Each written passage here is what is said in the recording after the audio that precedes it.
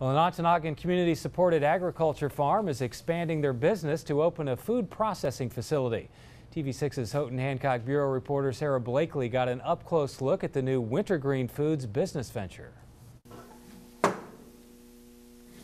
Andrea Corpolongo-Smith, co-owner of the Ontonagon-based CSA Wintergreen Farm, is taking on a new project, converting the old Candlelight Inn restaurant into a small food processing facility named Wintergreen Foods. The storefront was purchased just 2 weeks ago, and she already has big plans to add more local farms to package and sell food for. We definitely have been in contact with growers, and we know that there's interest in working with us, but we want to really map out what it will look like and what people are interested in growing for us. The goal is to incorporate more locally grown food into the community and into the schools as well. Smith says the facility will package and sell a variety of vegetables from squash to tomatoes.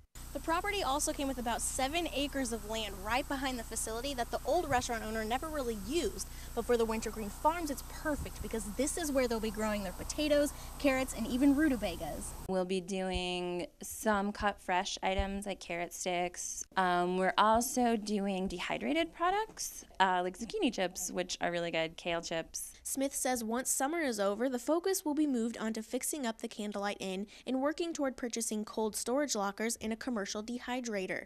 She says she believes buying local vegetables will not only introduce people to new foods, but will also support the community as well. Being able to collaborate the efforts of small vegetable farmers in this area will help to build that aspect of the economy in the Western UP, and I'm really excited about that. Sarah Blakely, TV6 News, Ontonagon.